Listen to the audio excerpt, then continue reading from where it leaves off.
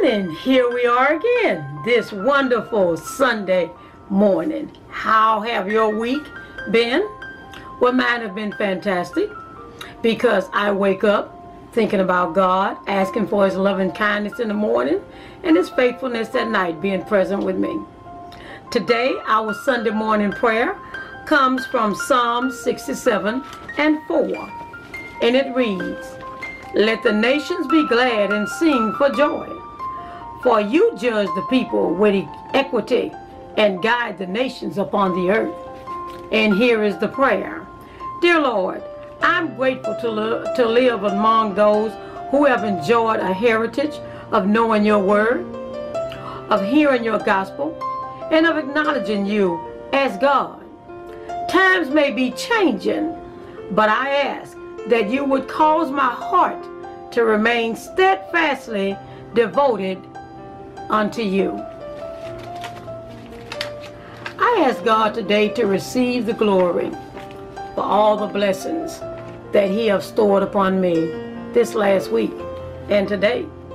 And I ask God, I thank God to trust me, for trusting me,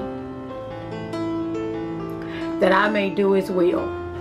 And I hope I'm doing His will by spreading His word through prayer and through Psalms. This week, I hope a word, I hope a gesture, I hope a thought or a sentence guide you, encourage you, push you, and sustain you.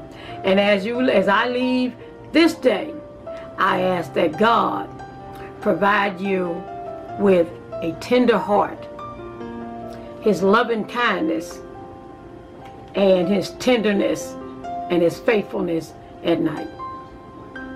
That He may provide you with a forgiving spirit, walks of the Holy Spirit, compassion, mercy, and goodness.